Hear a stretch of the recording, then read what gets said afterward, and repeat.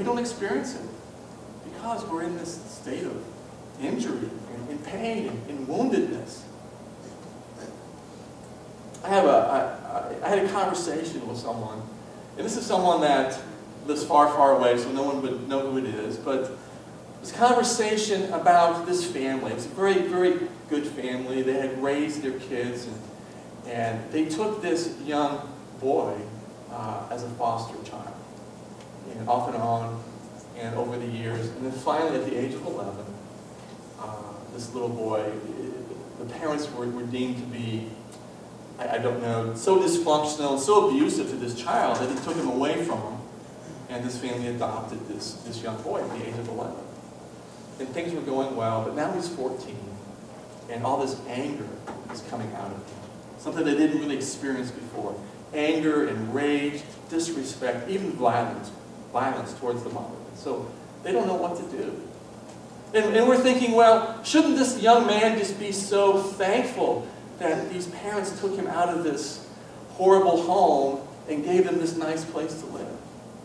But I kind of use this analogy. If you take a young child, take a kid, you spin him around in a circle for 11 years, and then ask them to walk a straight line, well, they can't do it. Because the people that were supposed to love them, didn't love them.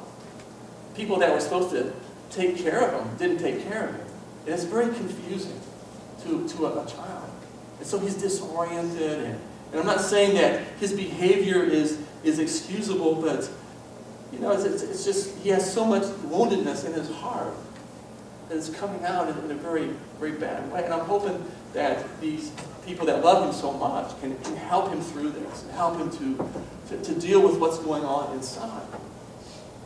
But it's disorienting because as a child you grow up, and if you're abused, you think this is normal somehow, or you think it's my fault, or you think that this is the way I should be treated. So it becomes very, very difficult. But I really wonder if we ever grow out of that. When somebody strikes out at us, when somebody hurts us, when somebody wounds us, when someone mistreats us, it's very confusing. Do you agree with that? It's disorienting. Like you wonder, well, why did this happen? And do I deserve this? Is it my fault? Is it their fault? Is it my parents' fault? Is it society's fault? Well, those questions don't really go very far. But we ask ourselves, what do I have to do to get well? What do I have to do to get over this woundedness? Here's a video of a doctor. She's an expert in healing, and so we'll see what she has to say. One of my favorite actresses, by the way. Doctor? So, you call yourself a doctor, do you? Well, I do hold several degrees. All right, doctor.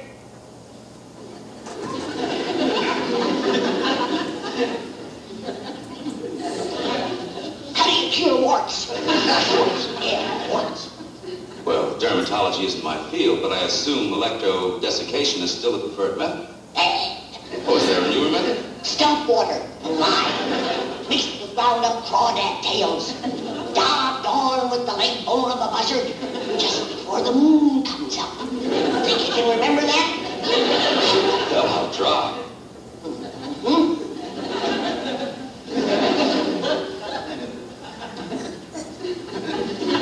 How do you cure quinsy? Quinsy? Tonsillitis. No, wouldn't cure it. Inflammation of the pharyngeal area. I don't care what you call it, that wouldn't cure quinsy. Quick, what kind of potence for rising in the ear? Potence? What's acidity for? Well, How would you cure the vapors? I... What about the drowsies, aching joints, stone bruises, corns, dander, twinges, and proud flesh? These things are outside my field. The doctor goes where he's needed. He don't just stay on his own land. All right. Little expert advice from Granny.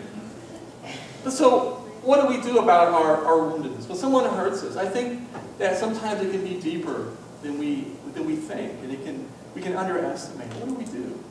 Well, first of all, I think we have to realize that this woundedness typically comes from sin.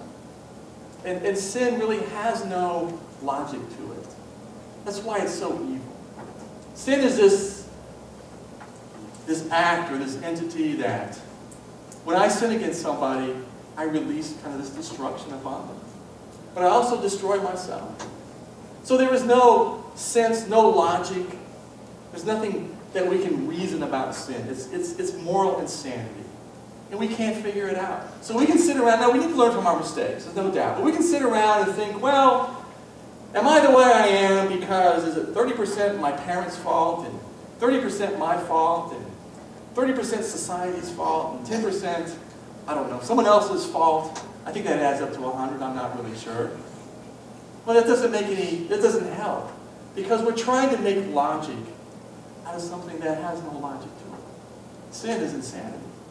It's destructive to those who commit it, to those who are sinned upon. So we have to kind of wipe that away.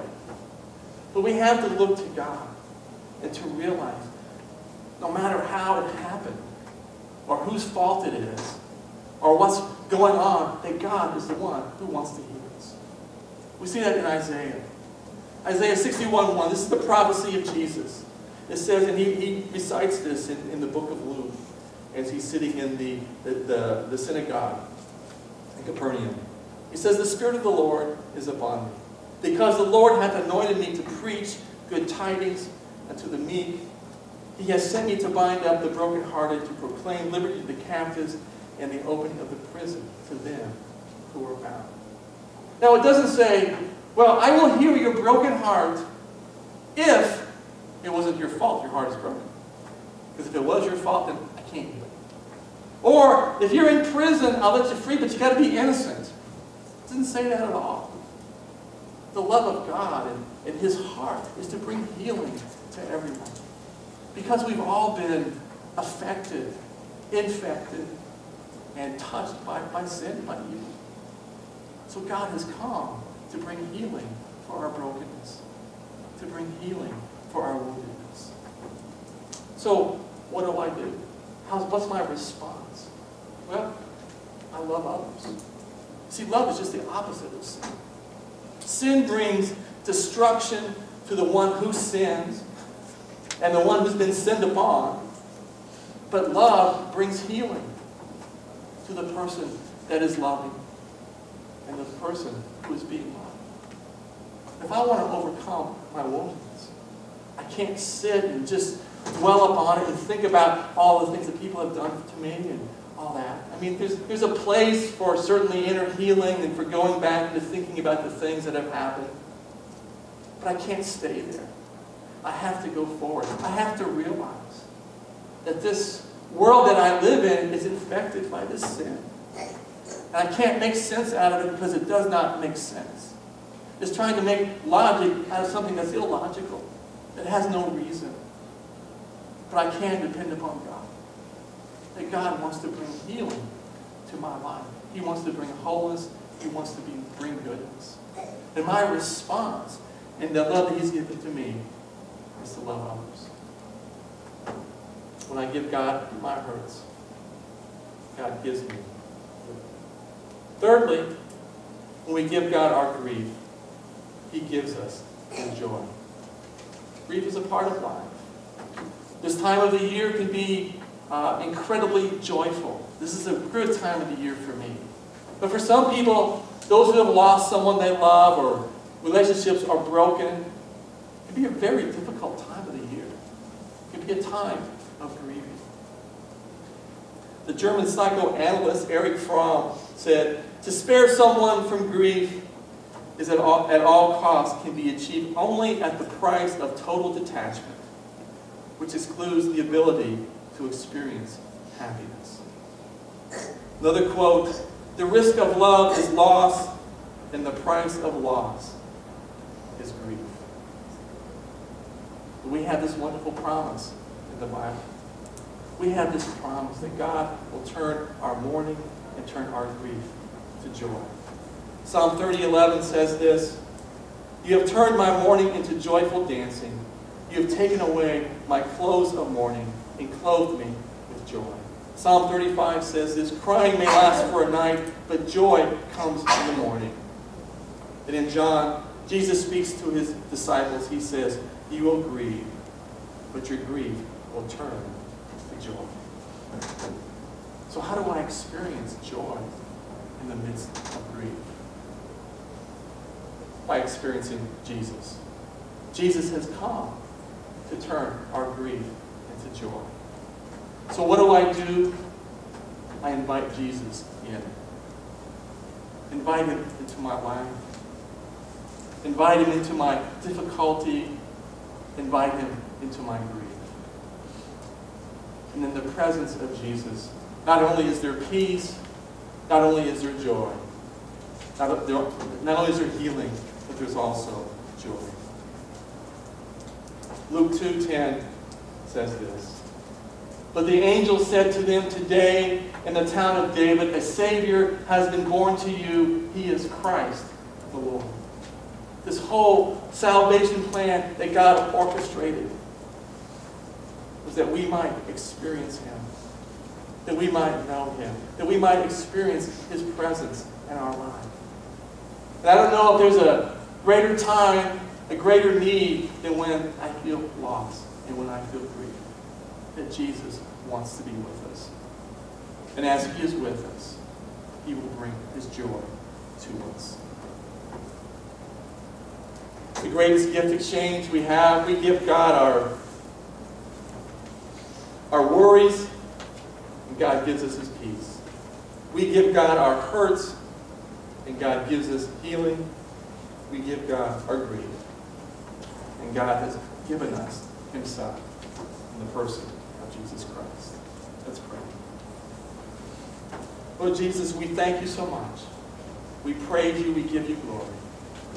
That everything good that we have is because you are good. And there's so many more good things that you want us to have, Lord, I believe. But somehow life gets in the way, and our fears get in the way, our anxieties get in the way, our worries get in the way. And it saps us. It takes away all the things that you want for us. God, I just pray your Holy Spirit would come upon us right now, Lord. Let your Holy Spirit come upon each of us. Just minister to our hearts, Lord. Take away our worries. Bring healing to our hurts, God.